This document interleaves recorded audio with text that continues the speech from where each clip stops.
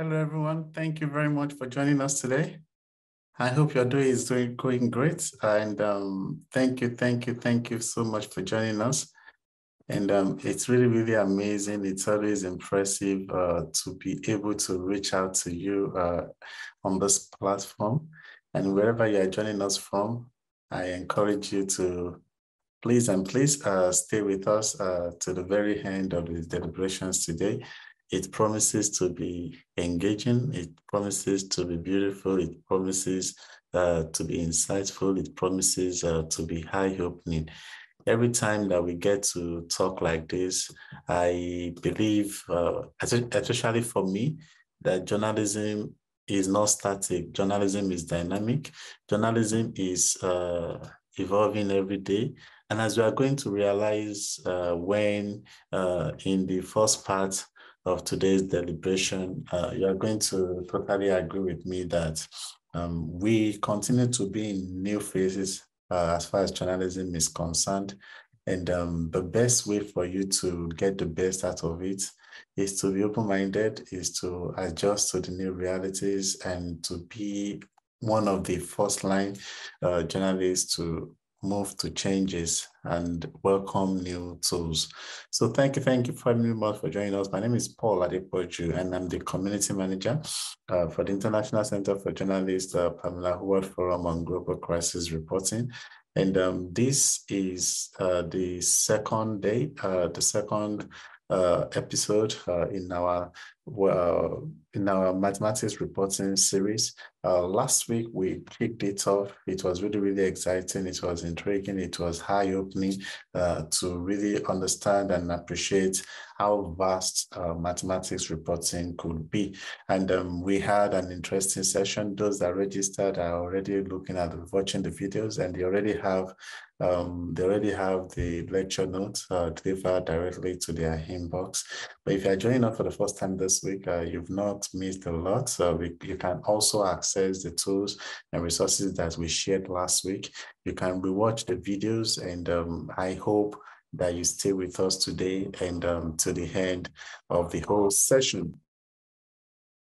So today we are trying to do two things in one. Today, Threads app is making the waves, and I'm going to quickly provide you with some information regarding what you need to know about Threads and how you as a journalist can get the best out of it. But before I start, I know some are already doing it already. Please actively engage with us using the chat box. Tell us your name, tell us where you are joining us from. Tell us how you are enjoying the session, whatever you want.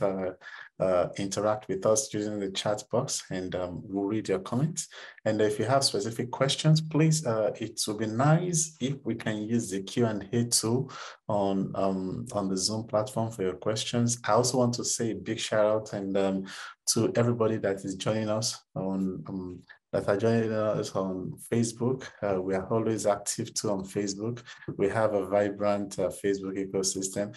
Thank you very much for being part of our discussions today. And I hope your day is going beautifully well. And I hope you are able to sit back, relax, take a break from your very, very busy daily schedule, and learn from us and have fun, also relax, engage with us. So today I want to get it all started with Threads. So now in the comment section, if you can engage with me, what are your initial thoughts about Threads, the new app from Meta, the company that owns Facebook? Have you signed up? Do you have an account already? How are you enjoying it so far? Is it really, really something that you believe can really, really make a difference? I want you to tell us how you are actively using the platform. If you want to raise your hand, if you want to talk to us live, I will be really, really appreciative of that.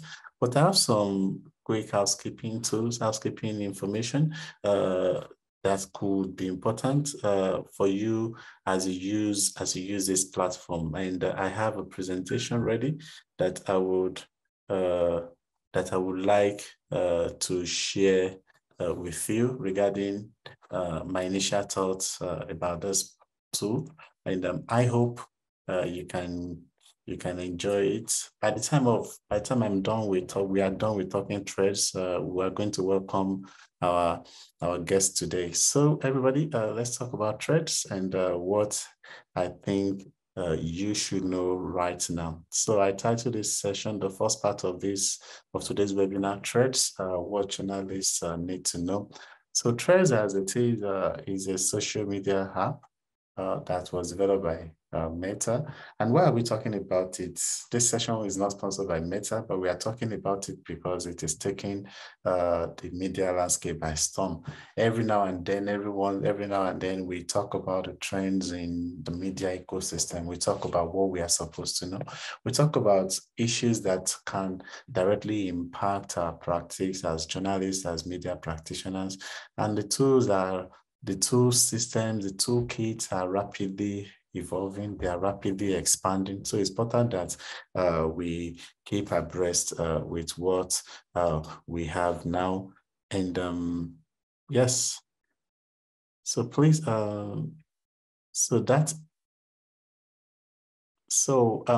are the quick insights that I would like to share. So unlike Facebook, Thread seems to have longer characters. Facebook has around 200 plus characters, so but Thread has more characters. And how does this affect you as a journalist, as a content producer, as a media house? So with 500 characters, you have slightly longer opportunity to say more things. And so it also allows you to be able to more properly compose your content and engage the audience. Is it rapidly getting popular? If you read last week's newsletter, I said it is going to cross the 100 million user timeline in a record time, and it did that over the weekend already. So we have more than 100 million users, so which means we can no longer ignore it. We have to come to terms with it. And unlike other tools that you have to actually sign up on its own, the way getting a Threads account works is you have to connect your Instagram account to that. Your Instagram handle becomes your Threads handle. And while this is being debated extensively, there is a little issue that it helps us to overcome already, which is the issue of fake accounts that seems to be a major challenge on Twitter. So it's expected that human actions are directly involved in registering individual accounts. So which means while those that are behind the boards may be trying to figure out how best to get these done, we are seeing, at least for now, real people having real conversations. If you are using Twitter very well, you would know that once in a while you see contents that are not that are from bot accounts, so that are not relevant, and so we need a tool, a medium to actually deal with this. So that is an advantage that they believe Threads have over what we currently have at the moment. So you can share photos, you can share videos, you can also share links. So these are is a multimedia messaging platform for conversations. So which means you are able to share a wide range of content on the platform. You can screen grab, you can use, you can format your content to serve on this platform. So you are calling on, I'll come to your comments. Please, you can continue to put your comments in the chat box. I'll review your comment and share some of my thoughts regarding your comment. So another observation that I made was that there is no web version for Threads yet. You have to download an app. You have to download an app to access it.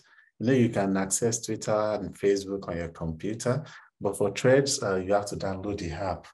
At least for now. And I think one of the reasons, probably it's a marketing and promotional policy to get as many downloads as possible in a record time before opening up the web version to more users. So that is what we currently have at the moment. For you to use it, you have to download the app only. So we don't have the web version yet. And there's also an hashtag issue. If you are quite conversant with Twitter a lot, you know that how, and of course, Facebook, hashtags are really, really good for you to follow trend. Why you can use hashtag, when different individuals are posting about a singular issue, hashtags can bring you all of these tools, all of those information at the same time. But on Thread, it doesn't work like that. And so it's a tool, is the feature that a lot of those that are researching and mining data from social media platforms would really love that functionality to be activated. But there's an issue with it. So it's not working as smoothly or as ideally as I would like it to be. And for content creators, most of the social media platforms have subscription service in which content creators can generate revenue from their content directly from their users.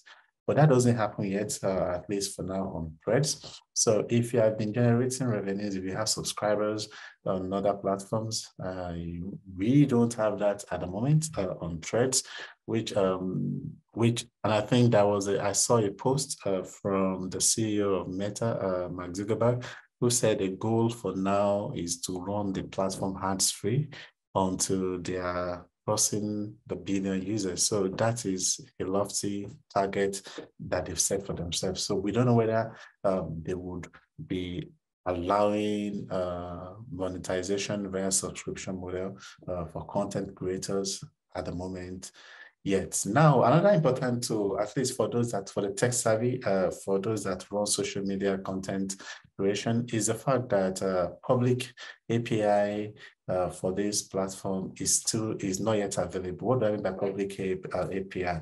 There are some content management systems, social media content management systems that exist. I'm talking about tools like Buffer, in which on a singular platform, you can share your content on lots of social media handles, because these services are built on APIs, publicly available APIs, and so which allows integration and seamless sharing of content across platforms. We don't have that yet for Threads. And it's unfortunately a very important feature for content creators. So if that does not exist, it will be extremely difficult to have seamless content creation. We are going to get to how that is impacting the potential danger of that in a little bit, but take it as that we don't have a public API yet. So social media content management systems cannot fully utilize that tool at the moment. And the next thing is this, if you have an Instagram account for me, and you can have two or three additional Instagram accounts logged in at the same time, that you can just simply switch. A similar one exists for Twitter. You can easily switch between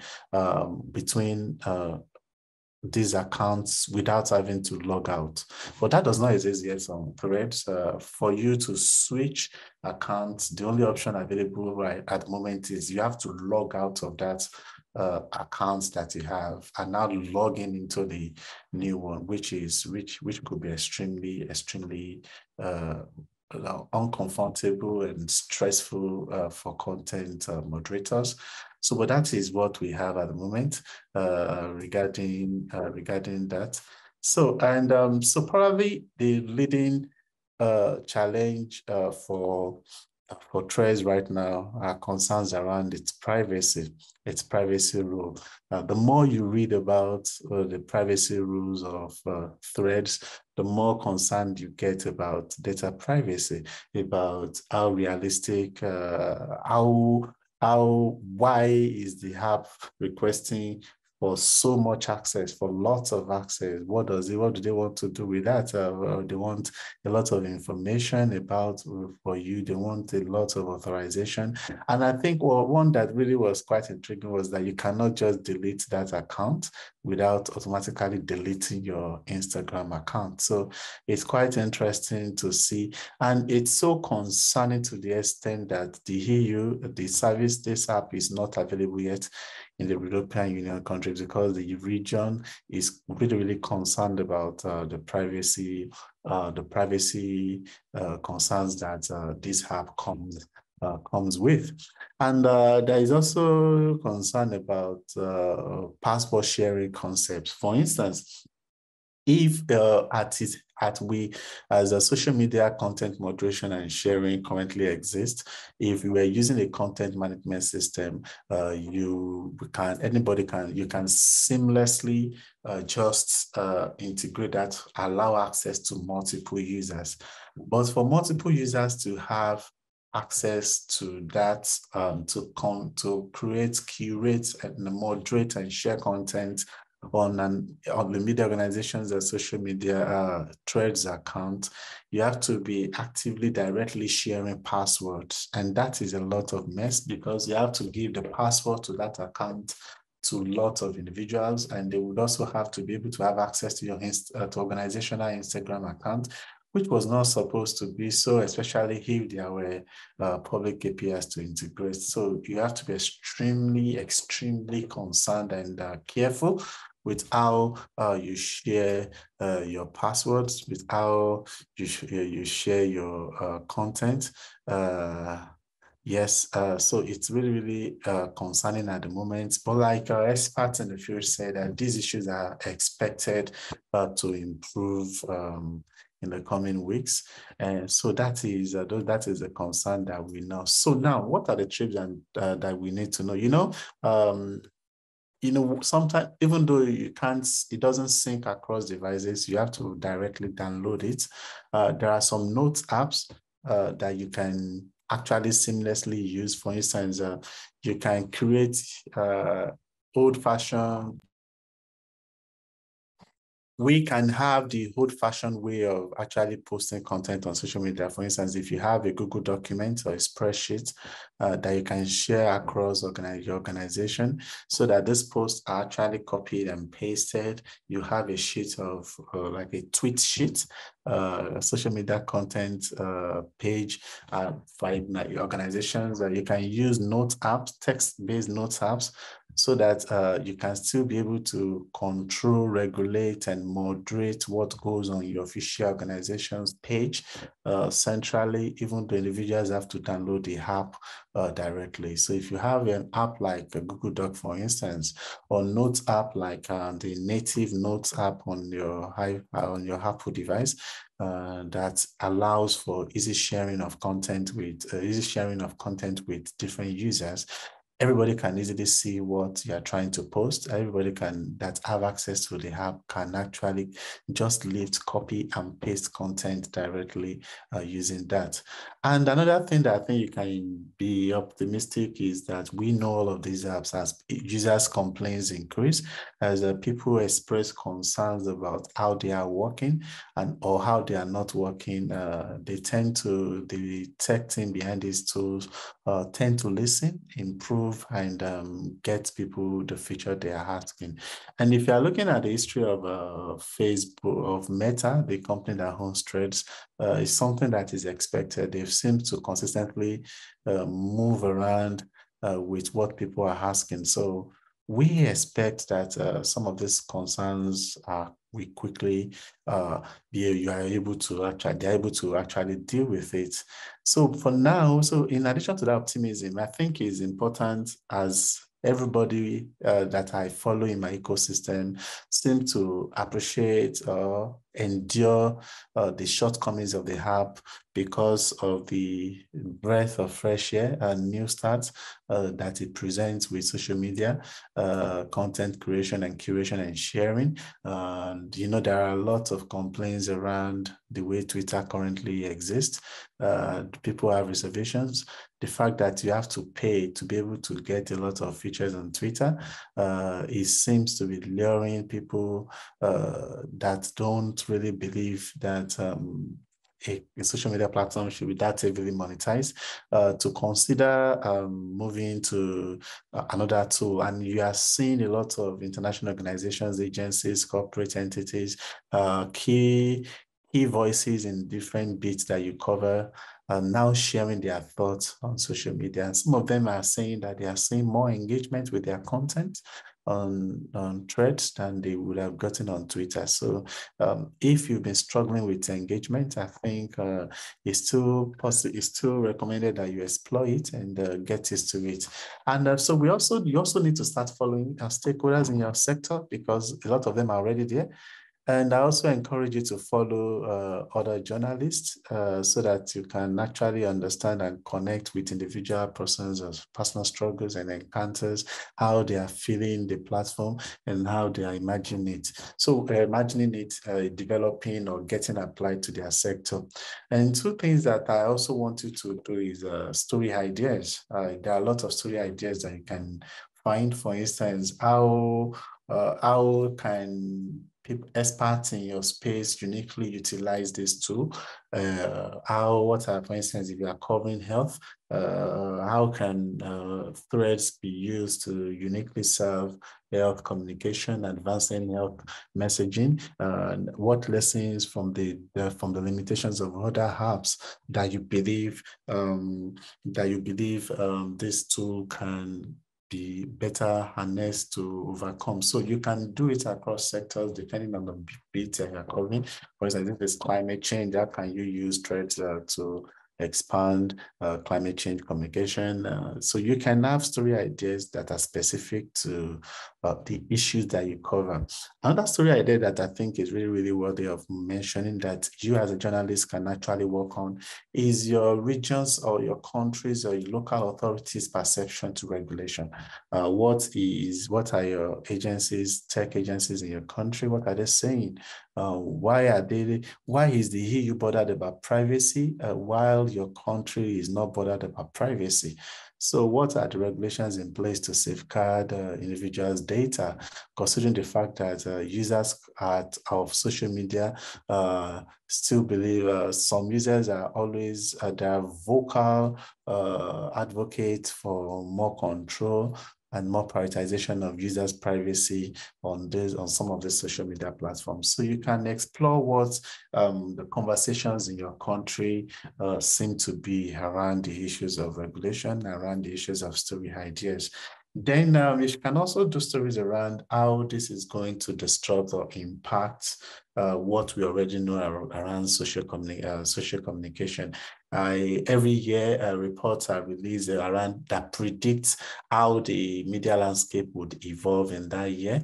So you can go back to people that have made that prediction and ask questions around how threads is really, really, are we still in line with those predictions, or are those predictions, are these developments sidelining the predictions, and how do we get back on track? So for me, my advice for you is to ensure that you keep yourself abreast with the latest insights.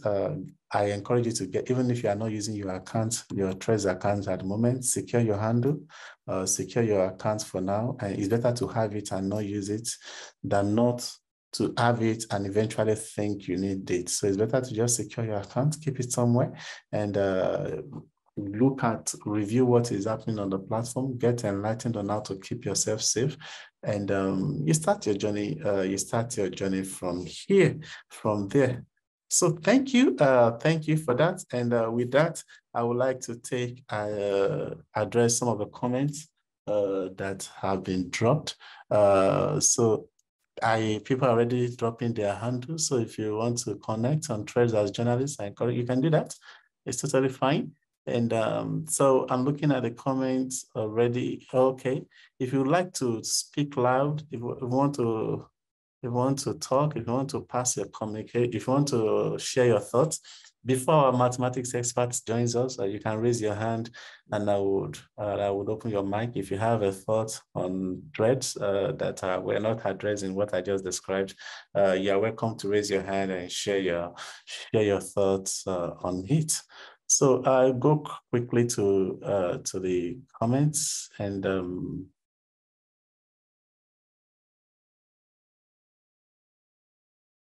so Mike writes that okay, Trez has been great. Just joined Blue Sky. social the other day, and it's wonderful. Yes, so many similar platforms. Yes, I totally agree with you. We have so many similar platforms now. Mastodon, Threads, Blue Sky Social. Which ones will keep traction?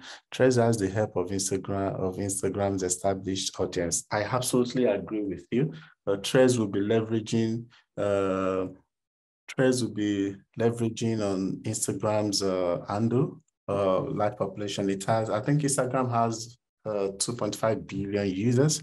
So it will be easy for your threads to get a few couple of hundreds of millions. And when where hundreds of millions of people are conversing, I think that is where we have to, as journalists, we have to keep listening.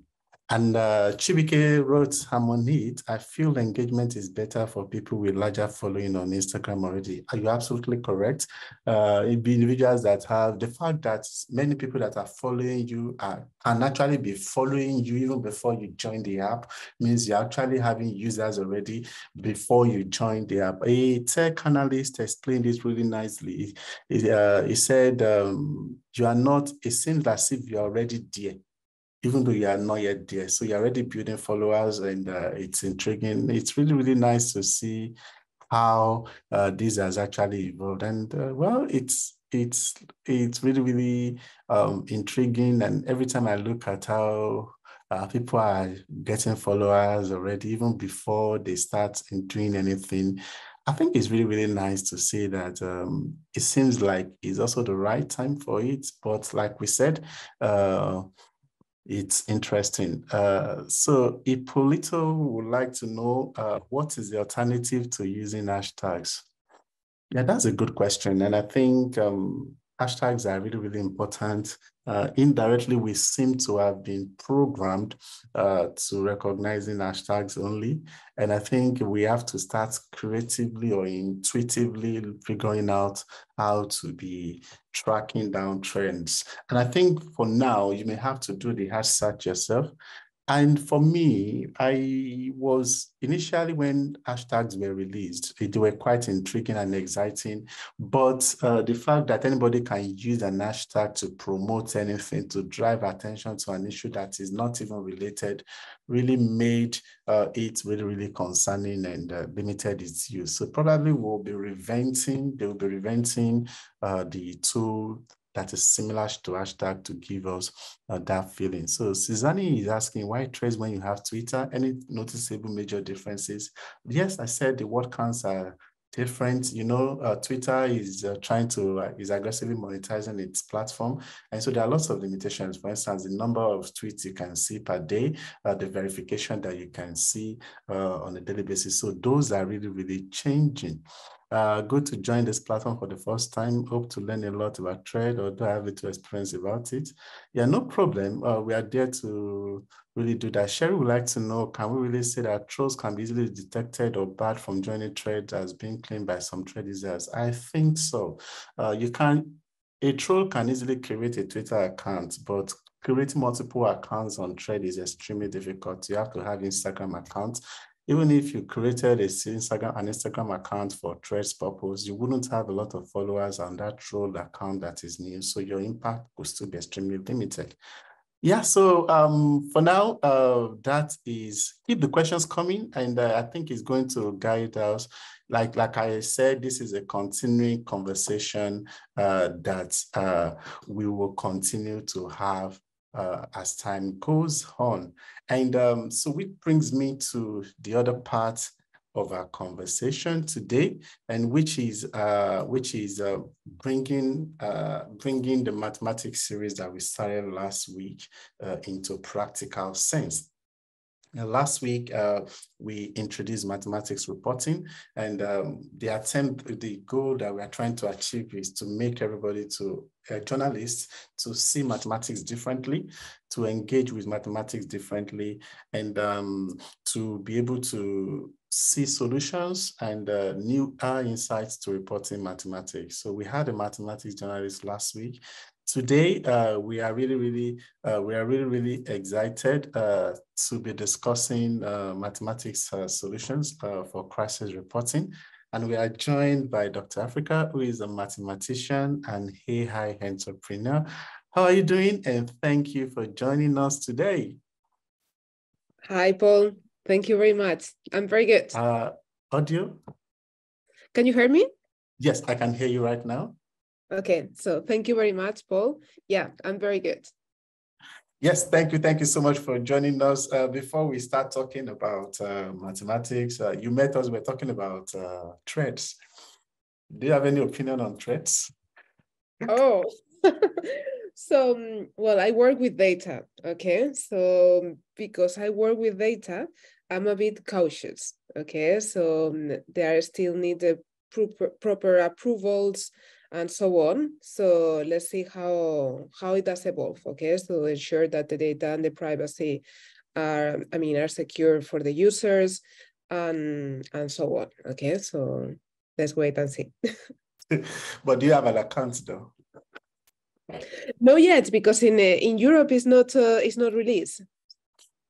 Yes, I think that really aligned with what I also told those that are on the call, that there are lots of when I read the concerns, the queries around the privacy issues, I was shocked that this is absolutely seriously unheard of, and so it's quite interesting to see how the company is going to convince the region to expand, to allow people to start using it. So I'm really interested. Do you think, but as an expert, do you see these platform running the way they want it to run without compromising a lot of privacy issues?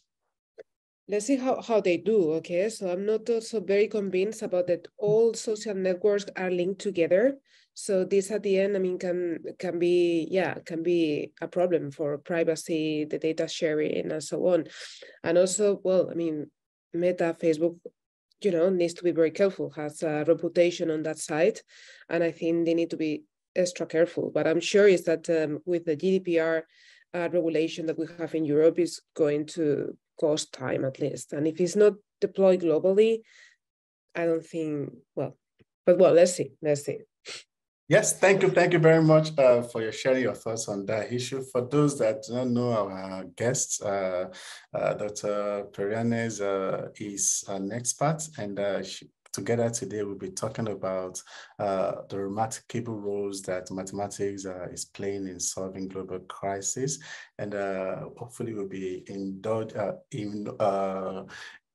delving into the innovative ways that mathematical concepts have been applied to address pressing issues worldwide. Dr. Periáñez is a distinguished mathematician and AI artificial intelligence entrepreneur. She's dedicated to leveraging data and machine learning to bridge health inequalities in low and middle income countries.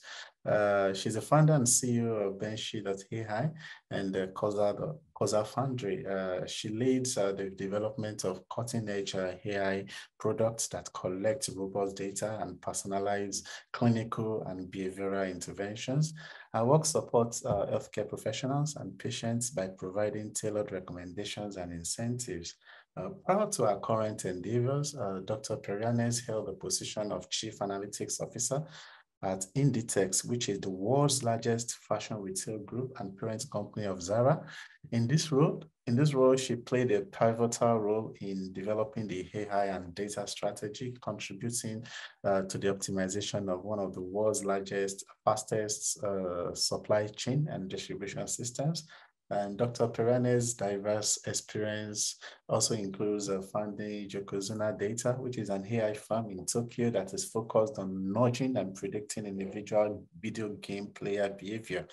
She holds a PhD in mathematics from the University of Reading and master's degree in string theory and theoretical physics from CERN and the Autonomous University of Madrid, respectively. And throughout her career, she has contributed to extinct institutions such as CERN, RIKEN in Japan, and the German Weather Service. So this is an expert that is broad in the onions, and we are very lucky, extremely grateful and appreciative that you easily accepted our invitation to have this conversation with us and to help journalists see maths differently from the solutions perspective. So thank you very much for joining us. And if you are watching, sorry, those that are watching this live stream on Facebook, I didn't forget you. So also thank you very much for joining us. We are glad that you can have us. We can spend some time with you. And I wouldn't want to waste time. And I want Dr. Periáñez to start a presentation. Then we have our interactive session as much as possible. So thank you very much. Let me see if you can, let me allow you to share your slide. Yes. I think I've given you the magic power. Fantastic. Well, thank you very much, Paul. It's really a pleasure to be here today and speak to all of you. So let me share my slides. Just a second.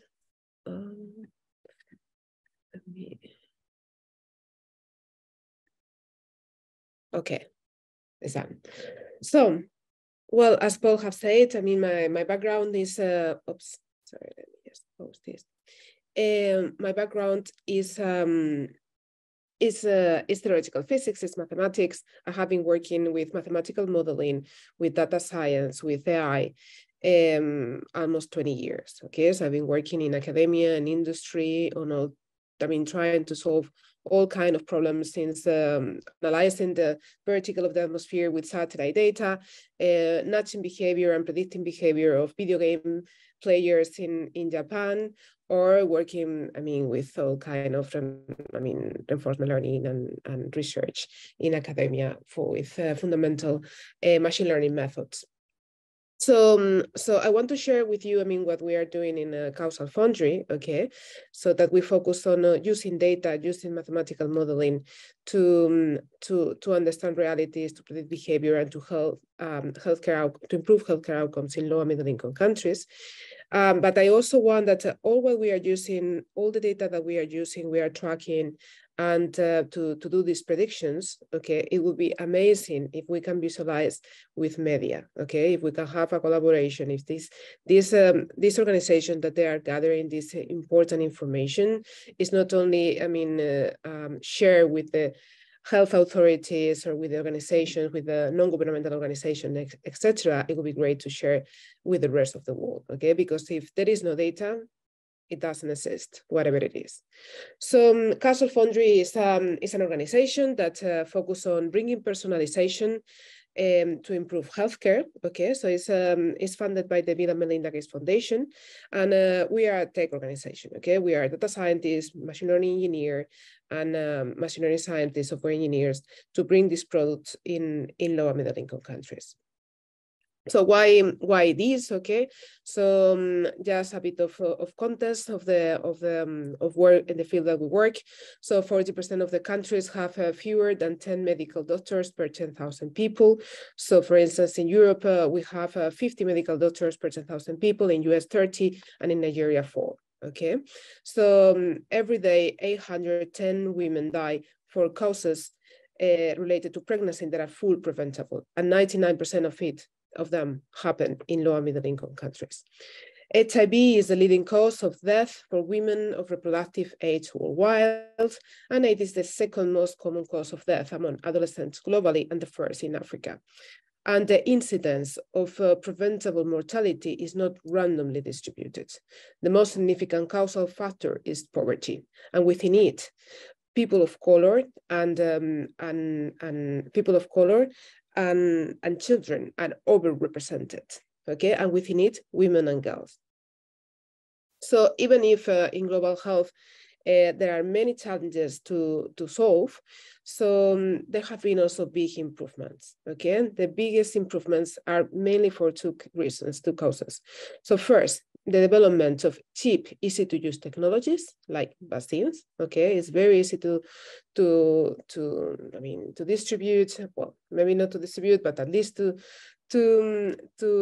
make it happen, and it's only one shot, and that's all, okay? Or for instance, antibiotics, 1 week of treatment is cheap, it's done. The same with contraceptives. But the second block of improvement that happens in global health has the main reason are behavioral changes. It's just, for instance, washing hands or boiling water, okay? This change of habits has been fundamental of saving lives. And the data that we collect and the machine learning models that we do mainly focus on those behavioral changes. Okay, so focus on adherence to treatment, to more complicated technologies like HIV treatment or tuberculosis treatment. So make it possible to make it happen, okay? Engage patients and providers at the end for better health outcomes. So rather than, for instance, I mean, big tech companies does, okay? So engagement just for the usage of digital technologies for entertainment, I mean, most of the times is engagement to improve health outcomes. So how do we do this, okay? So we use mobile phones, okay? We use mobile health apps particularly. So in low and middle income countries, mobile technology is widely used for health. Indeed, it's used more in low and middle income countries than in high income countries, okay? Sometimes the lack of infrastructures are substituted by technology. And mobile phone penetration is, of course, growing dramatically. Even if it's not full penetration of a smartphone yet it's going to happen, okay? So it's just a matter of time. So what do we do is that we use, every phone that we wear is a computer, okay? It's a sensor, and we are gathering data all the time, and this big tech knows very well, okay? So it is the same, but just focus on behavioral changes it's a way of connecting, it's a way of tracking data that can be used for good purposes, okay? So what we do is focusing on personalizing. I mean, our organization focuses on personalizing clinical and behavioral interventions adapted to individual clinical parameters, environment, and habits to improve healthcare and medicine for all. We focus mainly in 2 blocks, okay? The first is what I mentioned before, engagement of patients and providers, okay? Send timely reminders, adaptive interventions, recommendations, incentives, and predictions to improve visualization of behavior of healthcare workers and quality of care, treatment adherence, incentives to increase testing of vaccinations, self-management of chronic diseases, prediction of demand to reduce drug stockouts in pharmacies and clinics, and for instance, a prioritization of follow-up calls within call centers. So data and technology can be crucial to optimize all these processes and to visualize and to help to make, effective interventions. The second block is precision medicine. So machine learning and adaptive technologies can help to analyze data from electronic health records, biomarkers, to recommend and predict personalized treatment, always leaving the last decision to the providers, to the medical doctors, nurses, or midwives. But help scanning the data so they can have handling all the information available that the data can provide to make better and informed decisions. So we never want to substitute a medical doctor, okay? So just we want to give the tools to make it very efficient, to have all the information to improve the diagnosis and prescriptions, etc. So as I said, how we do this, okay? So we integrate and we also develop mobile health applications that first the applications that we build are, use the same concept as applications that people want to use. It's not that we are gathering data with surveys, okay? So just for the usage, you can see, what are the biases or where we can improve, the situation of healthcare workers and also patients.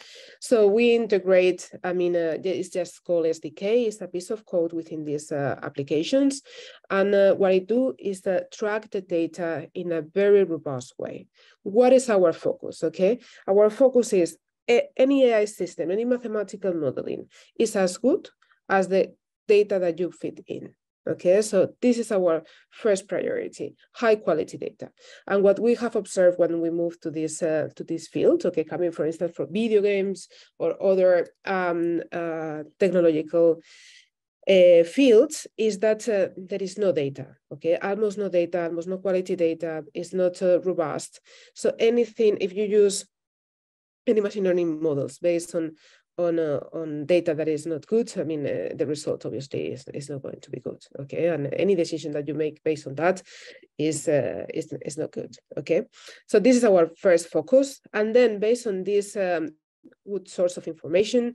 Then we integrate that data into our machine learning platform, where we create traits, metrics, anything that first, I mean, look, this information, these features, this analysis are afterwards used to do mathematical modeling. Okay, so they are the ingredients to do good predictions. Okay, I'm going to put an example later of the predictions that we do, but basically, I mean, just that information is useful for surveillance. It's useful for have information for public health authorities, for improving, I mean, the distribution of drugs, distribution of vaccines, etc.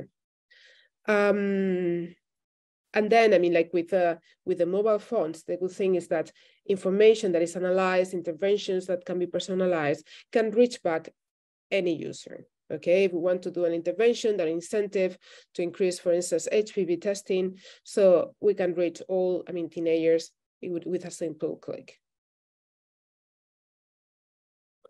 So this is an example, three examples of partners that we work with, that we are integrated, and we do like adaptive interventions, personalized interventions. So when I say adaptive interventions, okay, it means that it's personalized not only to the person, but also to the changing context or environment that the person suffers. Okay, so the recommendation that is going to be useful today to us, okay, it maybe not be useful. It's not useful in 3 months because we change. So this is why I call adaptive interventions. So, for instance, on the first case, Medtronic Labs, so it's an application that focuses on management of patients for community health workers, focus on primary care. So we provide recommendation of scheduling and testing to them. So, I mean, apart from what they think is useful, okay, maybe, I mean, it would be nice to have this additional test. And please, you're visiting this person once a month. Maybe you can increase to do it once a week, because the risk that is calculated maybe can be higher. Okay, but at the end, everything is going to be the last word of the provider. Patient prioritization, also in call centers. Normally, in call centers, they sometimes, I mean, they do just random selection. So trying to base on contextual information of historical information of the family, and also distance to the facility, to help to the prioritization of patient, and also facilities comparison. Okay, so why one facility works very well, what another doesn't. So do adaptive experimentation, personalized experimentation, sister facilities comparison, so we can do an intervention in one and not in the other, and see what is the effect. So to try to improve the efficiency and the service to the patient. That is the core. So the second is, for instance, LifeBank. LifeBank is like Uber Eats, but rather than distributing food, they distribute blood and oxygen. Okay, so this happened in Lagos in Nigeria, and we provide with demand forecasting, resource allocation, incentives also for demand generation, and so on. Basically, the same recommendations you have with Uber, you can have it for other purposes. Now, I mean, like in Lagos, for instance, the traffic jam is, as I'm sure many of you know, is big. Okay, so the distribution of blood sometimes doesn't arrive on time.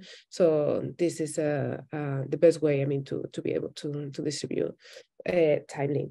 So the third one is related that I suppose here is related with midwives. So it's with Maternity Foundation. It's an online learning certification program for many with midwives across Africa and India. And mainly, I mean, they try to improve the capacity building, the skills of them. So and what we do is similar to Duolingo, but trying to incentivize that the midwives continue studying, improve their skills. And at the end, I mean, the goal is to reduce the number of mortality of women and newborns in low and middle income countries. Okay, so engage them into learning. I mean, sometimes the recommendation is not the subject that didn't pass, it's the subject that they like the most, so they continue improving. So who benefits of this type of prediction, of this type of analysis? And it's true that I put many stakeholders, but I didn't include media, and I should. So at the end is first our partners. So we partner with organizations that they are deployed and they're doing the business in different areas of, I mean, our mainly source of data is coming from healthcare providers, although sometimes also directly applications that work with patients. And within healthcare providers, we normally work with pharmacists, with midwives, and with community health workers. These are the first 3 roles that we are integrating and that can reach the highest number of patients. So patients are the center of every intervention, every KPI, every analysis and statistics is measured on how it's improving the situation of patients. And also we want to, we share information with public health authorities, so they can, for instance, have community health worker is searching a lot about particular symptoms in an area of a country. It can happen that there is an outbreak of any type of disease. So this type of data can be crucial to do timely interventions and try to avoid, the spread of epidemiological disease. And also funders, okay? So as you know, there are many funders, that are investing on technologies, on solutions to try to improve or eradicate different diseases. So having this information can help to do much more accurate and effective investments. Okay, so this also at the end is visualization, is sharing, and also increase some of the investments that they do.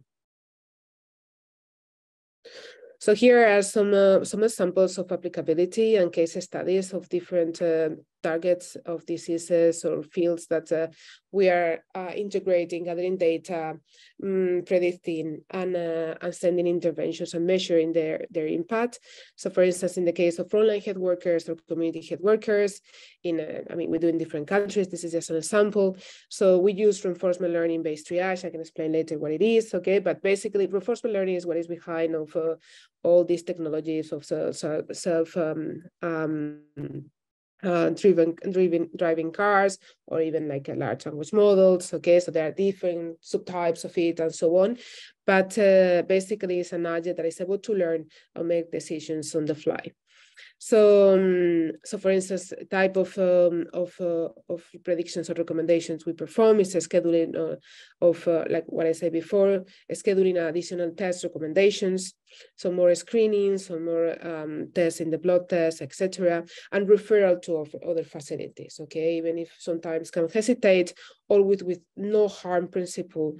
So trying to support the work of community health workers and frontline health workers on the field.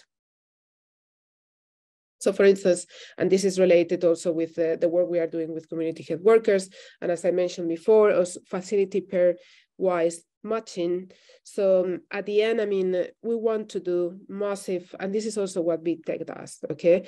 Massive cycles of experimentation, okay? Let's try what it works. In the same way that Netflix, is doing this trials all time, okay? So to you, to one person, give one particular display, to another different, and see what engages the most, okay? So we do the same, but with trying to improve the efficiencies of facilities, okay? So what we do is like classify facilities in many different ways, okay? So we call it sister facilities. So in a way that when we do an intervention, we can do one receive the treatment and the other doesn't receive the intervention, okay? So we can able to distinguish if the intervention that we perform improves the outcome that we have of interest, okay? So and statistics at the end can help a lot to be able to distinguish, okay, this type of intervention is helping a lot, okay? Maybe it's incentivizing community health workers to walk more and to reach door-to-door to people, or maybe it's increasing, maybe it's lacking of capacity building, so we need to run an on-site campaign, okay? So we need to find out what is the reason maybe one facility is working less optimal than another. It's just maybe because of the skills of the workers, is maybe because of the profile of the community that is close to the facility, so we need another type of skills. Data and analyzing, with mathematical statistical techniques can give us a lot of information to do much more smart funding, interventions, etc. So as I mentioned, midwifery is one of a huge field of interest and that needs a lot of help. Okay, as I mentioned before, it's full preventable. So, so we try to, I mean, incentivize the skills and send just-in-time adaptive interventions. I'm good in time, Paul? Okay, so. Of course, yeah, okay. Okay.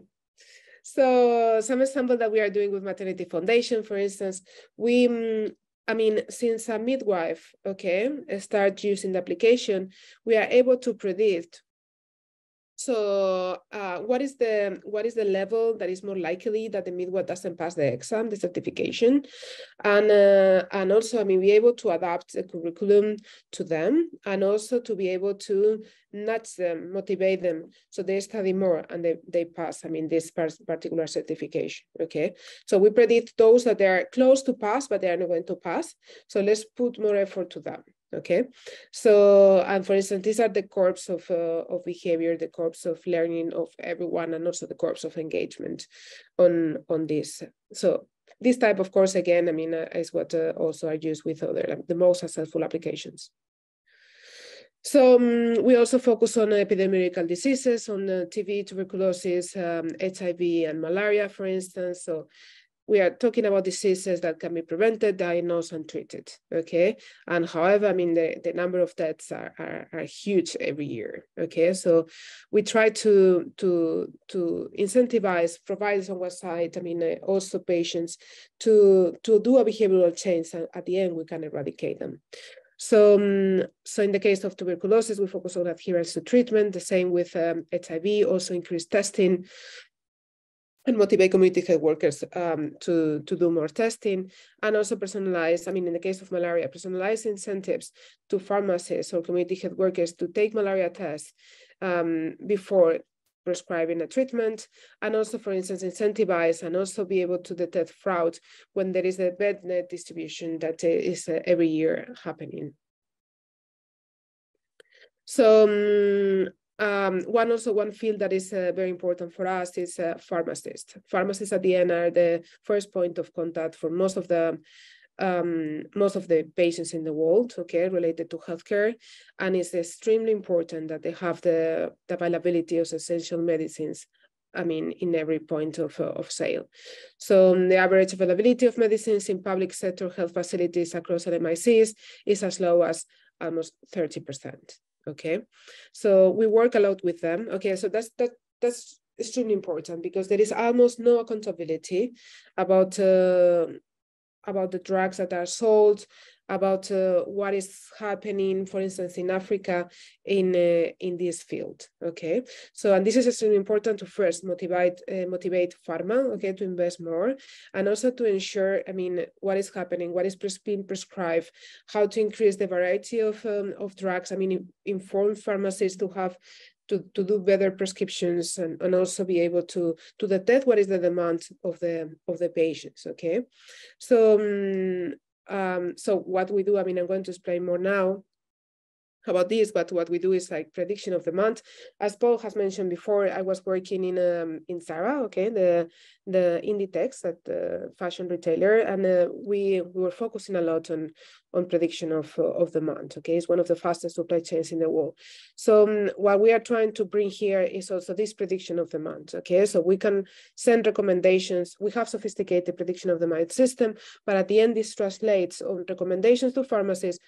Start ordering, test this type of drug, etc., because you're going to run out of stock in 2 months, and it's going to take more than 2 months to get, I mean, the supplies.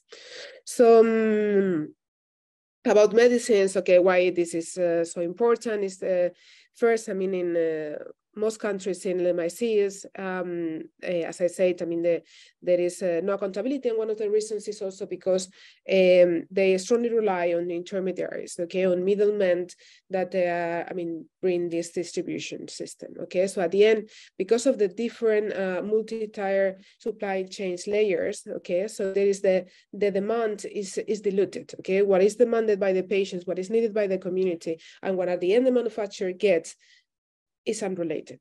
Okay, so this makes, first, I mean, that the drugs are much more expensive, and there is no truth of information about what happens. Okay, and also without talking about fake drugs, etc. Okay, so more and more are emerging B2B e-commerce platforms, okay, like Uber Eats, but rather than, or Amazon, but rather to distribute directly to the consumer, distribute to the pharmacist. And this is fantastic, I mean, for many reasons. First, I mean, reduce the intermediaries, the number of intermediaries, and second, is able to we have data. Okay, again, I mean, if there is no data, doesn't exist. Okay, so so with this information we can do a lot of things. I mean, try to more efficient supply chain, point out deficiency, point out some problems, fundamental problems that can be solved with the right intervention. And also because of these applications, we could reach all pharmacists. Okay, so if there is any campaign, so it can be performed and can be reached in a very efficient and quick manner. So at the end, I mean, also, I mean, like the pharmacies, and this is a very important investment side, I mean, are becoming more and more as a health hub. So people go there, I mean, do a screening, have tests, and can be a direct point of directly referred to higher facilities. Can be extremely helpful to optimize a fragmented healthcare system. So at the end, I mean, what we are doing with data and with mathematical modeling and so on, I mean, it's like connect all dots, okay? Connect all points, like the inventory, the warehouse, what arrives, how to I mean, reach the pharmacies, the connect with the different applications, connect with patients. Even if they don't have a smartphone, we can reach with SMS, etc. I'm sorry, this is a mistake. And this is just a summary of the countries that we are currently working. So we are based in Barcelona, in Spain, but we also have, I mean, we are incorporated in the US, and the main countries we are working is Nigeria, Ghana, Ethiopia, Kenya, Rwanda, Angola, South Africa, Pakistan, and Indonesia, for all the fields I mentioned before, but we are expanding more. These are just some examples of the private sector that we are working. We also collaborate, I mean, I work definitely with the Bill & Melinda Gates Foundation, with Global Fund, and other ministries of health of the countries that I have mentioned. I don't know, I mean, how are you? I mean, like, would you like to talk more a bit mathematics? Do you like to go to the questions? Let me see. Paul, what do you think? Do you still have more slides? I have like this and one. I mean, I can do two more and that's all. But if you prefer, I mean, we can go to the questions and the discussions. I think you should finish a little bit. I finish? Yes, try and finish, please. Okay. So I just wanted to depending on how I mean, if you wanted to go a bit deeper, okay. So about the mathematical modeling itself, okay. So as I mentioned before, like adaptive interventions is at the end the goal. Predictions itself are good, okay. But if there is no action afterwards, what is the point? Okay. So every every prediction that we do is with the goal of target this population, okay? If there is a group of patients that they are predicted to have a relapse, or that they are not going to follow the adherence to the treatment, okay, let's find out what is the right action, okay, that it works for them. And this is why experimentation, I mean, works very well, okay? We can try this, doesn't work, let's try another and find out with the data what it works, okay? So we treat the data in this way, okay? We work always with time series data, okay? So all information that we retrieve from the digital devices, can also be medical devices and mobile health apps, is done in a way that is like a time series journey, okay? Like how behavior, how clinical projections or, I mean, health or disease evolve with time. Okay, at individual manner, either if he's patient, either if he's pharmacist, either if he's facility, okay? And based on that, we have full control of the interventions that we do and what is the impact of them, okay? Of course, this is in a scalable operational way. So this is a machine learning model. So it's able to scan and to detect, I mean, who is having an impact or not, and so on. But basically consists on that. So we foresee that a person is going to have a relapse or is going to abandon the treatment. So then let's do an intervention and let's try to improve the healthcare outcome at the end. Okay, so this is a bit the essence of what we do. This is just a bunch of mathematical models that we use. I mean, reinforcement learning, causal inference, risk characterization, etc. Okay, so if anyone wants to go deeper on this, I can go. But I think that's all from my side. Thank you so much. I would like you to catch your breath for a while I give some insights to journalists. We already have some questions already. So, and I think what I am really happy that you've been able to do is to actually show mathematics in action and to peel back layers of artificial intelligence. And quick information for journalists. It's really, really important because I know a lot of you are probably written something, hey, hi, we do this, hey, hi, we do this, hey, hi, everybody talking about, hey, hi, we do this. But there is a set of stories that you can write when you have an understanding of how these systems works, even if you have basic vague knowledge of how they work. And which was mentioned last week, you don't have to be an expert in AI. And when she's done catching her breath, I'm going to bring her back and we're going to have an interactive session, which will be like an example of how you can engage with experts like her and to be able to simplify this concept in a way that people can understand, everybody can understand, and you can have really, really good story. So I would pick an issue, which is a digital health, as she's in Africa, she's working in Africa, knows a lot about it. And we are going to have a conversation that could potentially be in a story, and you are going to see how you can have that conversation, even though I have absolutely no background training in artificial intelligence. We can do that quickly for 10 minutes so that you can see how those kinds of conversations are able to happen, and that you can be able to appreciate it and adapt it to your skills. So this is something I've been able to figure out with my interaction, talking to experts like her. So I will bring you back now. So let's just forget that you're on the webinar. Let's discuss, have interactions as two persons. If you look back at what happened during the COVID pandemic, we had a lot of predictions about how the pandemic would play out in a lot of the world. There were scary predictions about how the outlook of disease would be in Africa, which didn't happen. So why do you think, from the perspective of the predictory tools, did you think the prediction was wrong, or do you think the prediction compelled African countries to take actions that mitigated the dire outcomes that were initially predicted? Well, I mean, like it was very complicated, okay, in the case of COVID, because at the end, there were no data. I mean, at the beginning, I mean, when they started, they had no idea. I mean, no one had any idea about there is no data. Okay, if there is no data, so at the end you cannot do predictions. So they were trying, okay, but for me it was, I mean, as a mathematician, was very interesting because you could see like different countries doing different type of interventions. Okay, for instance, Sweden didn't do an intervention. Okay, let's make, you know, the disease spread and let's see what happens. Okay, others like Spain, okay, so they have very restricted lockdown. Okay, so is every country were doing different things, and we were like in a experimentation, worldwide experimentation, so nobody knew. So why they failed? It's because they had no data. Okay, so they were doing some projections on first guess, but it was more human based on other diseases.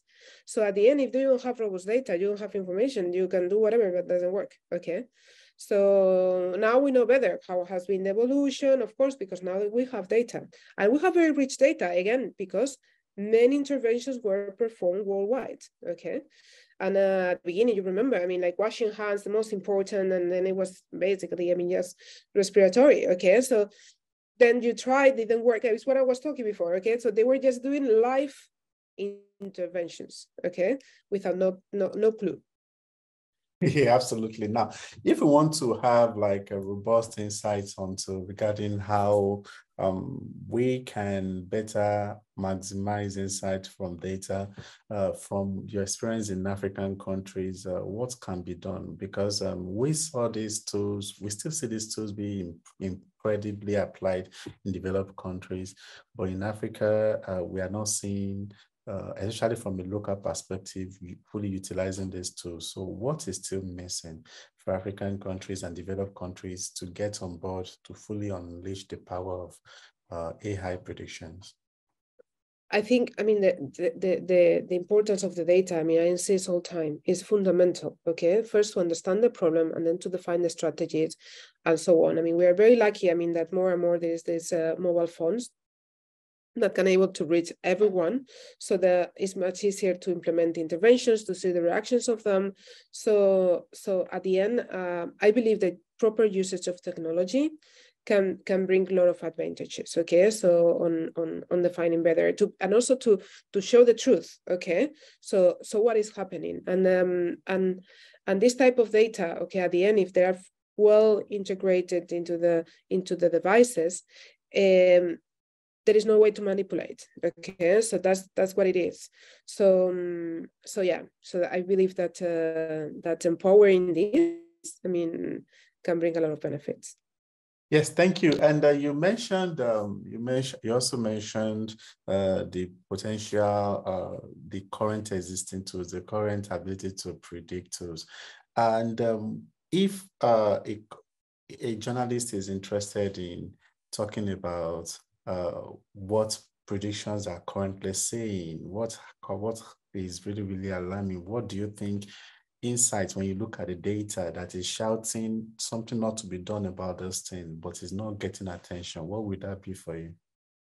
I mean, supporting any report, any analysis, any study with data makes any news, anything much stronger. Okay, so that's what I believe. Okay, so based on figures, how this was calculated. I mean, what is the situation? How was improved? Or how it didn't improve? Okay, so these quantitative measures, okay, so can help a lot, and also visualization of them. Okay, so be able to visualize this data with plots, so we can see. Okay, so that at the end, I mean, it's inform the people, and it's fundamental that we also work together. Okay, so the data scientists, the ones that they're analyzing this information, and at the end, not only reach public health authorities or big organizations or non-profits and so on. So also to inform the people, okay? So that more and more, I mean, they're more aware, they're able to reach, I mean, mathematics and numbers and statistics to them and see, I mean, how they can improve anything. How is the evolution of it? Yeah, thank you. So there is this intentional proposition that digitization and data can help in closing a lot of gaps in healthcare in African countries, especially places where healthcare manpower workforce is very, very limited. You are working on the field, and so which gaps do you think digitization can help close quickly in developing countries? This is what we are trying to do. We try to move quickly, okay? Because at the end, I mean, we want to show value. We want to convince more stakeholders. So we have seen how big tech has improved dramatically efficiency in many aspects, okay?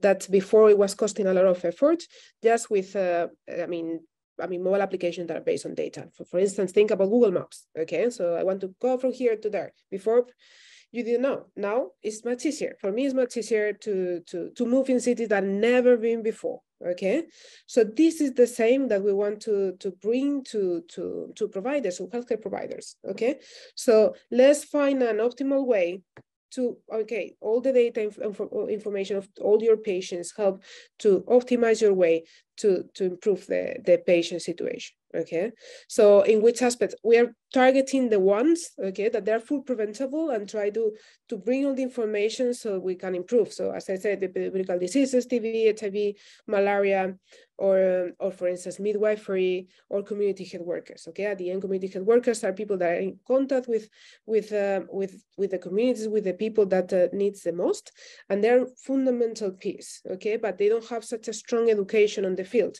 So any information that we can bring that can optimize and make their work easier, even if it's based on very sophisticated predictions, as for instance, Google Maps or any other application of this kind, okay? But at the end, serve very easily to their daily job.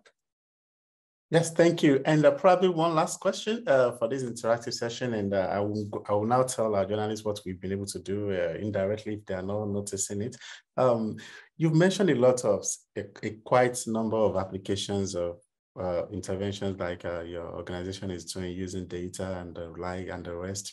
But we don't hear much about the organization, but we hear a lot about the innovations that you drive, that your data is supporting to massively drive. If I'm interested now, for journalists that you've been covering public health, you've been covering especially startups that she mentioned, tech solutions that she mentioned. If I'm interested in writing a story that doesn't just look at the intervention that you are backing, but the technology that backs it, how open will an organization like you be able to tell me, for instance, how we are using data to support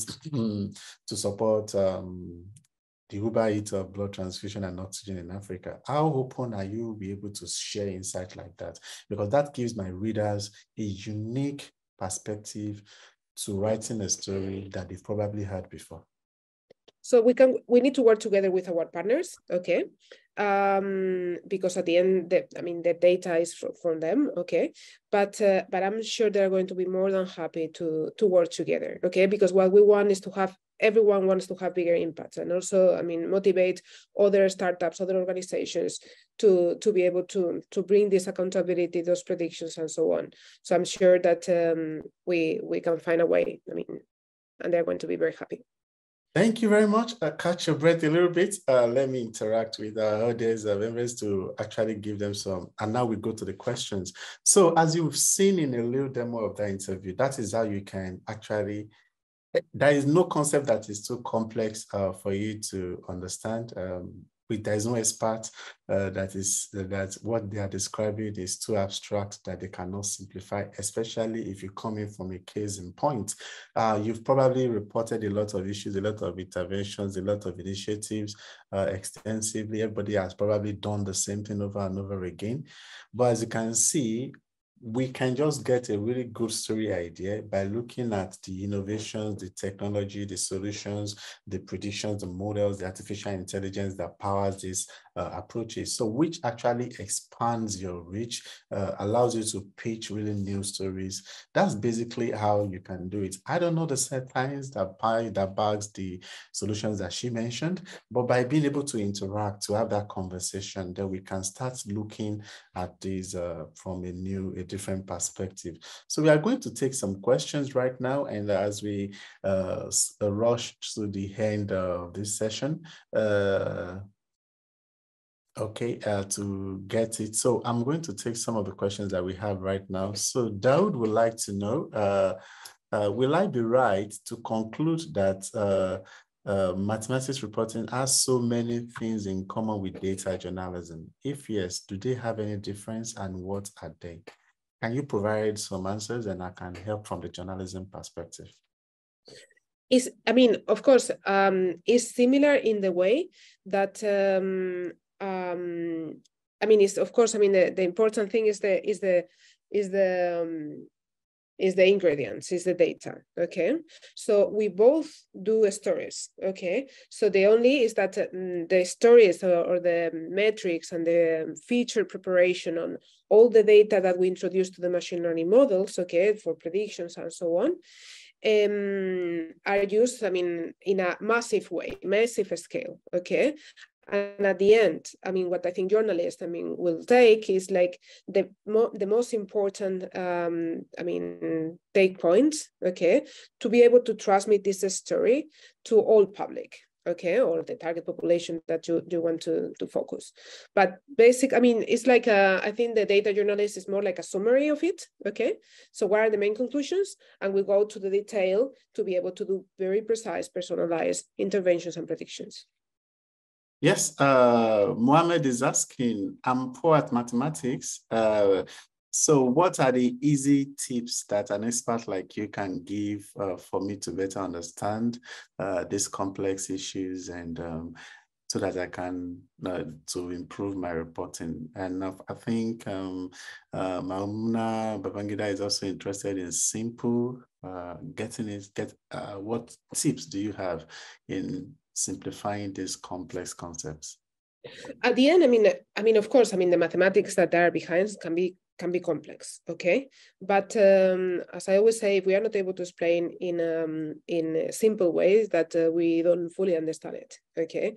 So at the end, I mean, what is more important is not the algorithm itself, is the conclusion and the robust and the accuracy of the results that we obtain, okay? So everyone, even if it's very complex, for instance, ChatGPT, okay, everybody sees the solution, okay? Everybody sees, I mean, how the impact can be, what are the weakness that it has right now, you know, how confident we can be, and so on, okay? So it must be as easy as that, okay? So I think that the most important is just to focus on the results, and at the end is like some mathematical tools, okay, that help us to sweep data in a massive way and be able to obtain predictions. There are several questions regarding tools that you recommend for them to actually basic tools to start with and to interacting with the complex mathematics concept. Any suggestions? Let me see. I mean, myself, I mean, when I try I read, of course, like scientific papers, okay, for my daily work, but also because I try to explain these complex concepts to all audience many times. I like a lot, for instance, just a very punctual resource, The Economist, okay, lately is having more and more AI sections where they try to explain these complex concepts for all public. And I really like how the work that they are doing to be able to make it available for everyone. Thank you so much. So what is your personal experience with dealing with journalists, interacting with journalists? So what has been your experience? It's very good. Every time, I mean, I have in contact with some of them, okay, so, and so far very good. They always ask me difficult questions, so that challenged me, and I like it. The questions that surprise me, that there is not the typical questions. So as a mathematician expert, do you have what is your suggestion for journalists that regarding interacting with experts like you?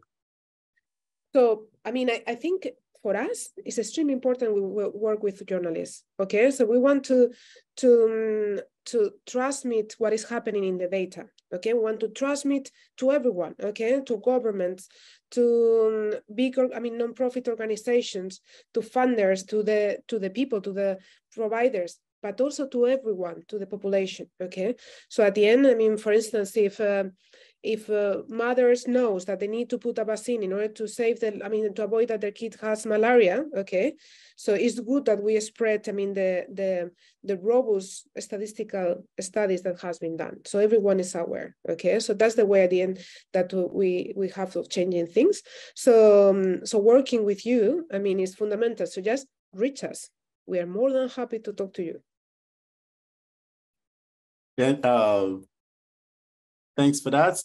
Still scanning. Okay, there's this technical question regarding how easy is it to get disaggregated data when working with AI applications? My question is related to geography and spatial data. Where there is no baseline data, what is the best way to proceed? And from your experience, what has been the industry data practice? So related to spatial data? Yes.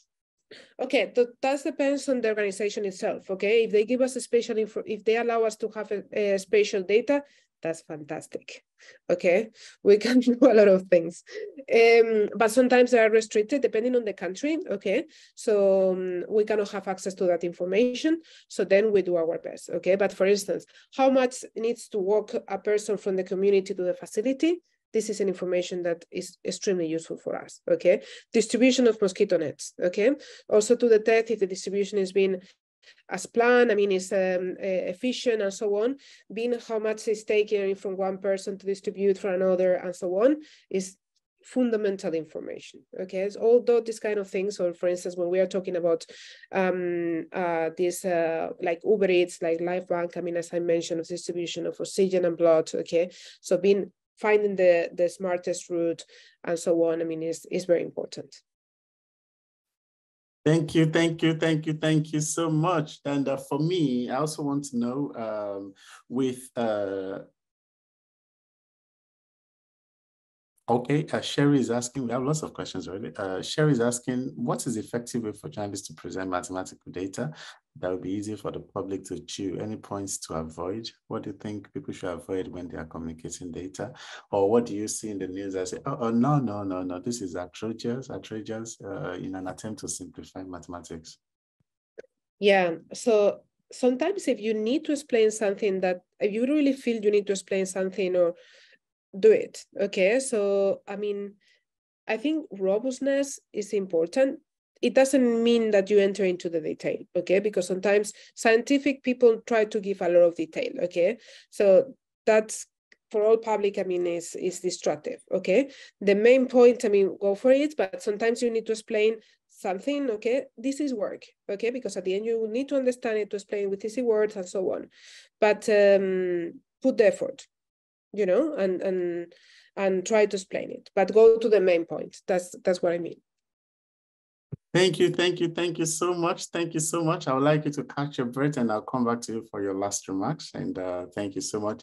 So we really appreciate that you joining us today. And we have information regarding the additional aspect of this initiative, which is our story grants that we have. And so I hope we've been able to expand your knowledge and open your eyes to insightful potential story ideas that you can explore about how from last week even till this week. And I want you to start putting your ideas together so that on the day of the last session, you can actually turn in your submission. And I promise you to be so easy to submit your application. I know I'm a journalist myself. I know how tedious some of these applications can be. So I'm not going to put you through that. I will strive and ensure that they are simple to actually do so. But start looking for really good ideas that you can easily implement, that you can really approach and undertake as soon as possible. So please start doing that. Like we did yesterday, I wanted to quickly fill a short form, and please let us know. It's just to tell, is for you to revise what you've learned today and how you intend to apply them. And it's also a way for us to know that you attended this session, and so that we can keep track of who qualifies to participate. So once again, here is the form. Tell us the name of your country, and let us know what you learned from today and how you plan to apply them. It can just be a single sentence each, and that will be it. So thank you very much for today. And next week we are going to have an awesome session. We'll be joined by another mathematics journalist that has curated insight on how to effectively succeed in mathematics reporting and how to approach mathematical reporting from all sides. He has over 20. We are bringing somebody that has done it for over 20 years. Really, yes, over 20 years. And I can't wait for you to have insights from her. And interestingly, Dr. Africa, I'm really impressed that lots of women are into mathematics. Is something that I found quite interesting. We have like 6 speakers lined up for the series, only one male. And it wasn't an intentional effort to actually, we didn't seek out to say, no, we are only going after female mathematics experts, but we are just seeing female mathematics experts. Is that a trend that you agree is happening, or is it just a mere coincidence? I'm talking about gender, women representation in mathematics. What are your thoughts? Just luck, because there are not so many. Really? So we've just been lucky. Wow, am I getting all the way? But not only lucky. I mean, you're doing a good job. So thank you so much for that. So the next session, next week will also be led by a female. She's also a mathematics, a mathematician that is also a mathematics journalist. So I hope to see you there. And you can already register for that session via the link that I've just put there. And we are going to have so much fun learning about mathematics reporting. You are going to tap into our over 20-year worth of experience on how to succeed in this. So I'm back to you now, Doctor, for your last remarks and any comments that you think you would like to pass across as we close this session. So I just want to say, let's work together. Okay, so let's collaborate more, because we want to work with you, data experts, data scientists. We need to work together to spread the truth, to improve things. Okay, so please contact the ones that we are working in the field, and thank you for coming today.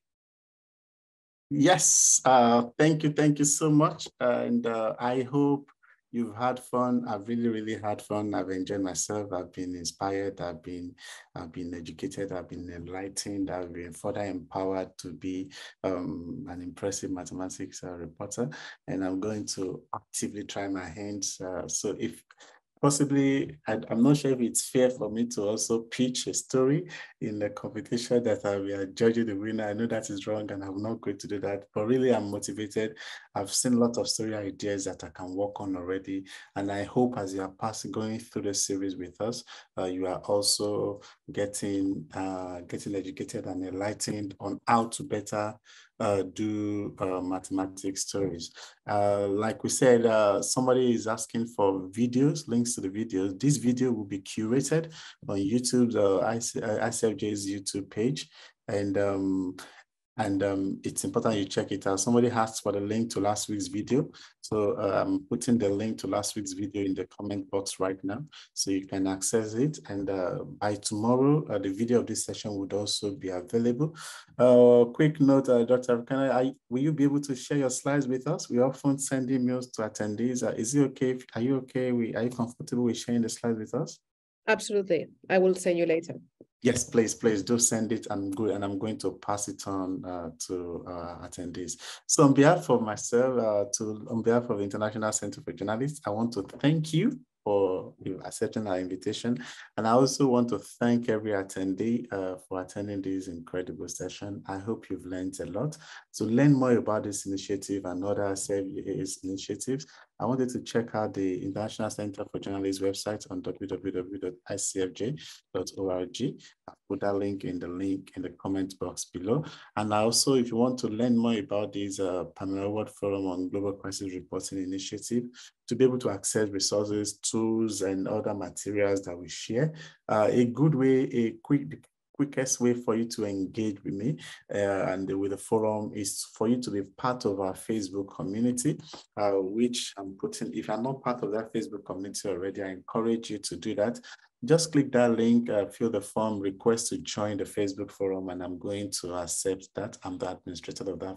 I'm one of the administrators of that page. So I personally welcome you to that Facebook community where we can keep in touch, connect, and socialize, bring you information about new opportunities. And if you're in search for new resources, new tools, and new opportunities for your journalism career, I encourage you to check out IJNet's resource platform on www.ijnet.org. And that will be it. If you have any questions, if you have any additional comments, you can just reply to the email that will be coming to your inbox tomorrow, asking for your feedback regarding this session. From me and from everybody, we wish you and exciting and fun-filled rest of the day. Thank you very much, Sharon says. Thank you, Paul and Africa, for giving us another empowering lecture day. Have a good day, night, everyone. So we appreciate it. And we also appreciate Africana. She has been meticulous, resourceful, and we appreciate your insight and your willingness to talk to journalists. And I expect me to stay in touch. I hope others will also stay in touch when they're interested in reporting stories. This is how you build your connection, and I hope this session is extended into much more cordial relationships with journalists from different parts of the world. So from me and my team, I said thank you and enjoy the rest of the day.